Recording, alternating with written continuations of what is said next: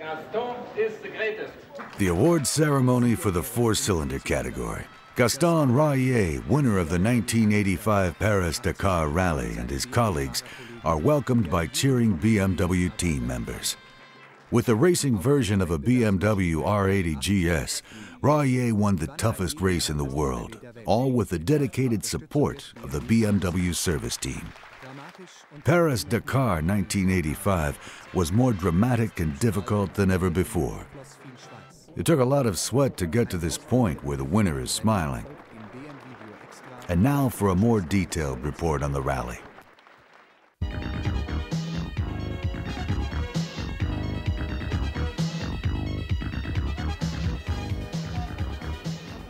The courtyard of the Palace of Versailles, just outside Paris, resembled an army camp. 543 vehicles of all classifications, motorcycles, passenger cars, all-wheel drive utility vehicles, and heavy tractor trucks had lined up to await the start of the 1985 Paris-Dakar Rally. About 100,000 French turned out to take a close look at the vehicles involved in this motor-driven spectacle through the desert. There was a lot of interest in BMW's motorcycles, especially among the younger generation, since they knew that BMW motorcycles had won Paris-Dakar 3 times before. This year, the Paris-Dakar was laid out to be 8,700 miles in length, and compared with previous years, much more difficult. At the start, on New Year's Eve, thousands of spectators cheered on their favorites. Here's last year's winner, Gaston Raillet, with his BMW.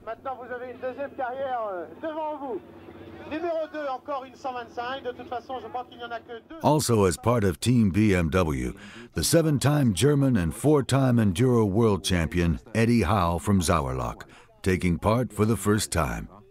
As well, one of the most consistent riders of previous years, French policeman Raymond Loiseau. BMW felt well equipped with such a team, yet everything would turn out much differently than planned. Already on the first leg, Paris set, a careless truck driver has struck last year's winner Gaston Raillet, leaving his motorcycle damaged. So while all the other teams took a stroll through Algiers, Team BMW had to go to work on repairing the collision damage to Raillet's bike.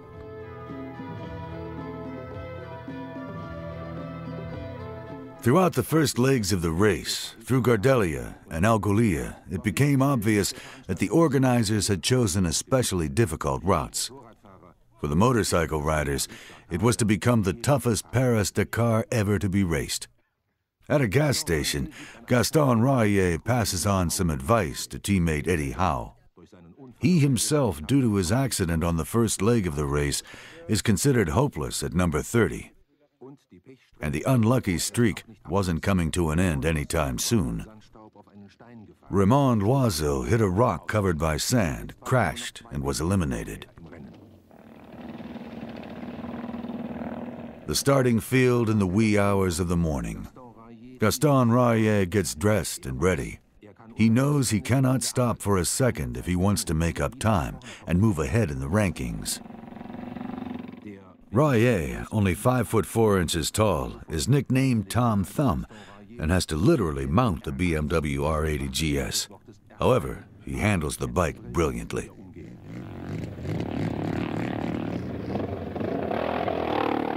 Start of the next leg and back into the endless desert.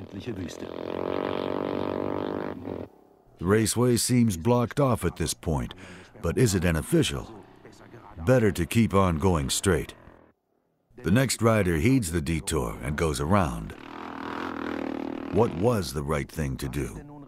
Out here, there's only gut instinct to rely on, as well as experience and the ability to read a compass. Raillet on his BMW had a difficult passage. He is totally focused. He has to make up time. And what might be perceived as child's play is, in fact, riding expertise at its best. Especially in sand, the 70 horsepower of this race version R80 GS requires an experienced rider. And here is Eddie Howe with his BMW, who, with Loiseau eliminated and Raillet far behind, is all by himself in the top ranks. That was nerve-wracking. The true heroes of this leg of the Paris-Dakar rally were indeed the motorcycle riders. The kind of difficulties and pressures they had to overcome were at the limit of what could humanly be endured, and sometimes beyond.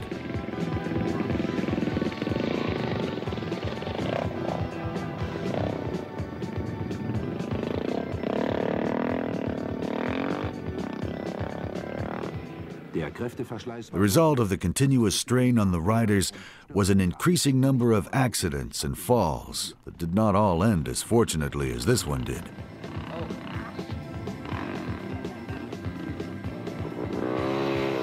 The rider is okay. A quick glance at the bike, and off he goes.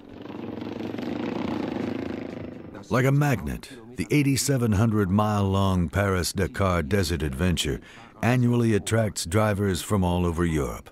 The blend of sports and adventure is hard to resist, but some just don't have the level of endurance and riding expertise required. The camps are usually set up near small airfields.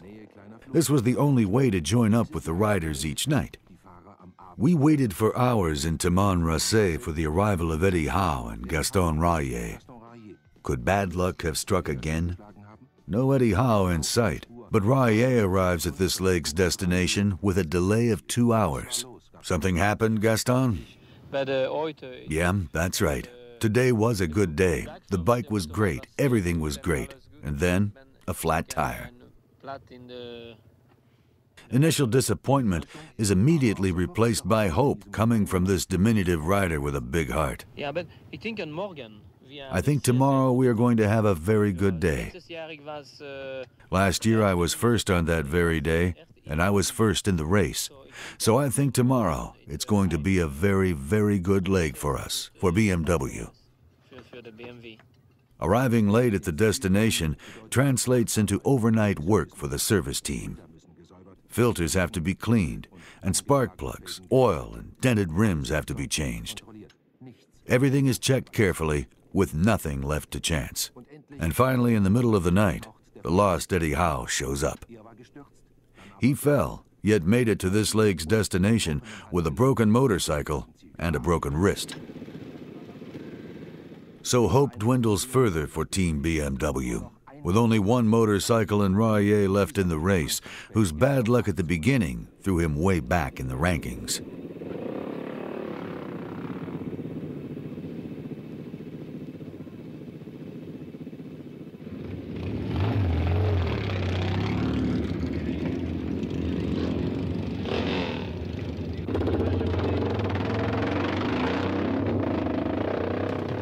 Lake Tamanrasset-Ifurunan.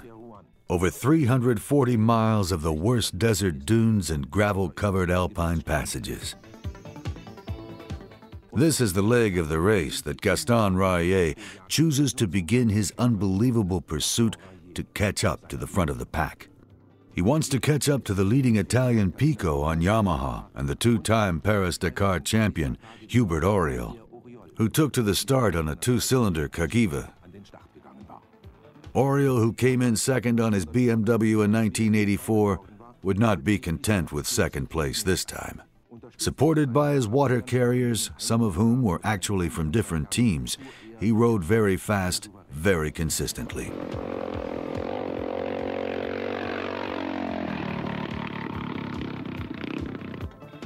He handled street bumps easily.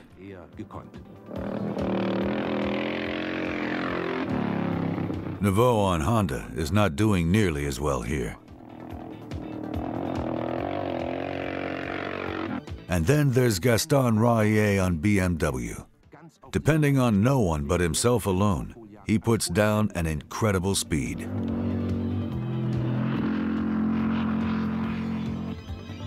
He passes one competitor after another and places himself in the leading group.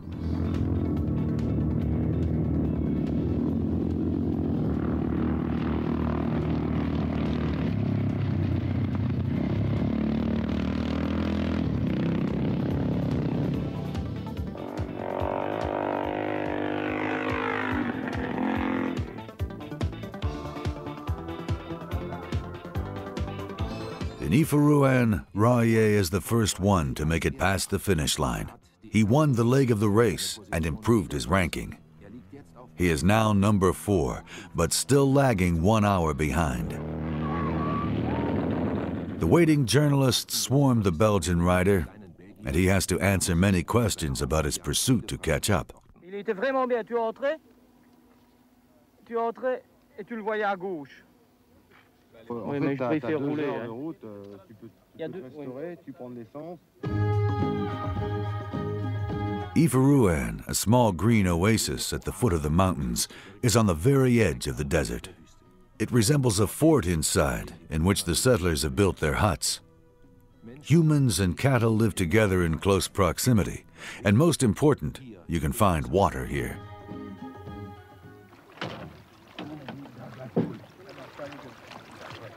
Bathroom, desert style. There are no hotels in the desert, and everyone is grateful to find water in the first place. For days, there was none. Even that is a part of the adventure. Gas station, desert style.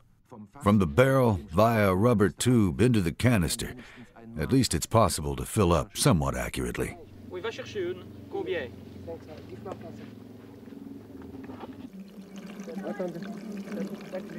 The next morning, it's time to tackle the marathon leg of 745 miles through the Teneri Desert.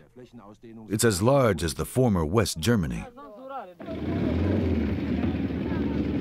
Here, Gaston Raillier takes off before Hubert Auriol, who has slipped in the rankings, but now tries to play catch-up himself.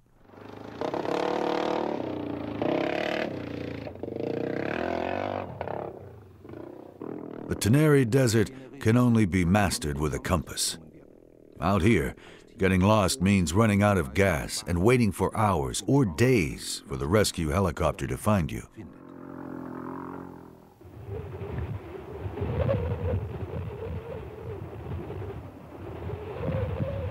One of the feared sandstorms came up, increasing the danger of getting lost. If you did not know how to read a compass at this point, then you would not have made this stage of the race, since the racetracks were covered within minutes and became simply unrecognizable.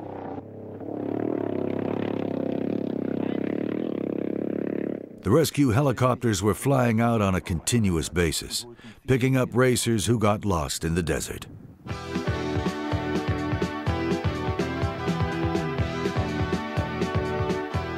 Alone and without teammates, but with an undeniable fighting spirit, Gaston Raillier lays down an unbelievable speed through the Teneri Desert, to the extent that many of his competitors cannot keep up. When he re-emerges out of the frying pan, he may have earned the title King of the Desert, but he still has one competitor with a lead of 50 minutes in front of him. The difficulty of the routes this year becomes evident when at this point, the passenger car category starts to experience its heaviest losses.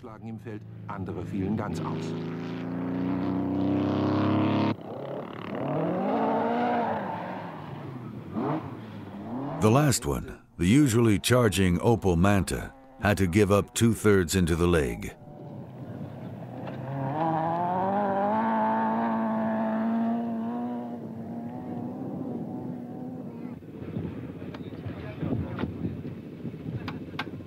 After the marathon leg through the desert, everyone has earned the day off in Agadez. The motorcycle is running fine, but needs the sand cleaned out. Oil and air filter are changed, new tires are mounted. For the first time after some 4,300 miles, Gaston Raillier gets to relax for a day, studying the road book for the next legs of the rally. He knows there is no help for him out there, and that even the slightest chance of his getting lost could lead to elimination.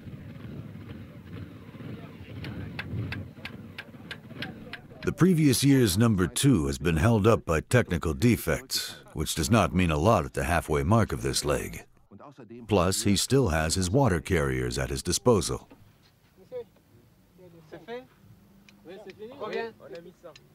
And how is Gaston Raillier feeling? For me, the race through the Teneri Desert was very good. I did not have that many problems after the start. We had some problems. We were unlucky. At this moment, we have a good position coming out of the Teneri race. And I think we have a good chance to get an even better position in the next leg. Was the Teneri Desert difficult for you? Was it a strain on your endurance? Yes, it was difficult, since it is a longer race leg. Yesterday we had 745 miles, and it is tough through the sand, a tough race. Especially after we've done some 3,100 miles, and this day was very, very difficult. Where does this man get the strength, all alone, and depending on himself only, to fight like this? Throughout the next 2 legs, via Gao to Tombouctou, Gaston Raillet on his BMW managed to get even closer to the man in the lead, Pico. However, the competition was not sleeping either, with the teams of Honda and Yamaha breathing down Raillet's neck. Olivier on his Yamaha emerged especially strong.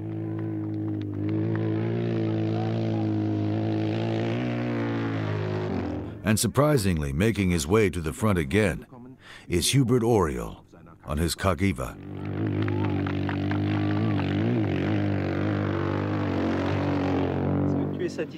Only the most optimistic of journalists has bet on Raillet to win again. But he said, we will know the result at the finish line, and that's still far away.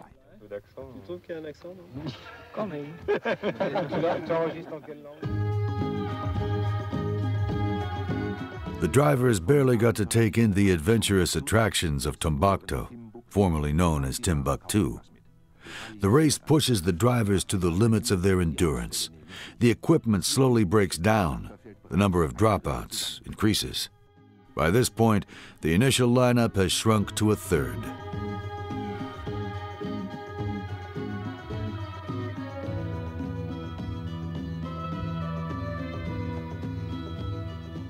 Then Mauritania had its own set of surprises in store. Next morning, the new starting lineup. Among the first, Hubert Auriol, who is just waiting for his chance. Gaston Raillet is fully aware of that, knowing that he has to remain on the lookout. The Mauritanian Desert. Here, the organizers came up with a very special treat. They sent the participants into the areas that had never seen vehicles before, let alone motorcycles.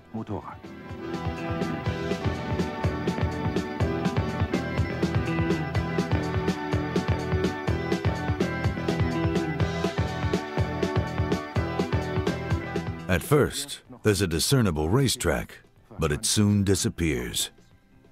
Gaston Raillet steers the BMW R80 GS at an unbelievable speed, and it runs reliably like clockwork. Very few drivers could keep up this pace, trying to hold their position and hoping for dropouts within the top ranks. And then it happened. Gaston Raillet got lost, arriving with a delay of 2 hours at the leg's destination. Big disappointment among the team members, but then, like a blessing, the news that the man in the lead, Pico, had gotten lost as well, also arriving with a delay of 2 hours. The previous distance between the two was still intact. But then another scare. Auriol has gained on Raillet, and now there are only 16 minutes between them.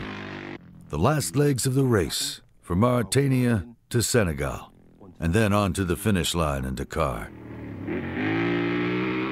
There were some battles for the mid-range rankings.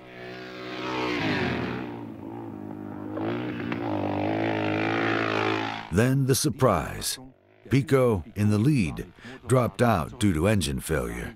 Raillet, with his BMW, was now in the lead. But Dakar had not been reached quite yet. Olivier set himself apart from the bulk of Yamaha racers, trying to catch up to the leading Raillet.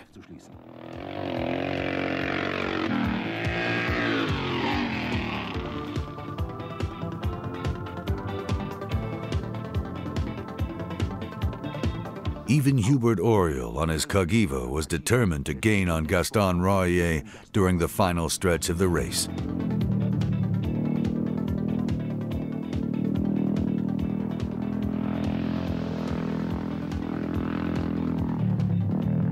But it was not enough.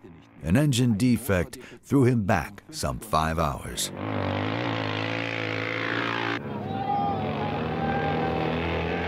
With the cheering of several thousands on the beach in Dakar and a lead of over 50 minutes, the king of the desert, Gaston Royer, races towards the finish line.